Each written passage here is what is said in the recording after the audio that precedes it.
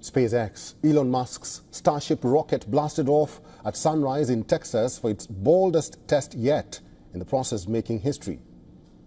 Towering 400 feet tall, the Starship soared into the sky, arching over the Gulf of Mexico. But here is where it gets crazy. In a first, SpaceX caught the booster on its return using giant mechanical arms known as chopsticks. SpaceX aims to make this Starship fully reusable, just like their Falcon 9 boosters, but even bigger, better and bolder. After dropping the booster, Starship continued on its flight around the world, targeting a splashdown in the Indian Ocean. This beast of a rocket is set to take astronauts to the moon and one day on Mars. With its thrilling booster catch feet, SpaceX may have just turned a new page in the future of space travel.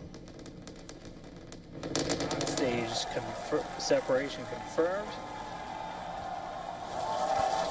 You can see how fast this vehicle is moving on the left-hand screen. 13 inches. We're now down to... For all the latest news, download the WION app and subscribe to our YouTube channel.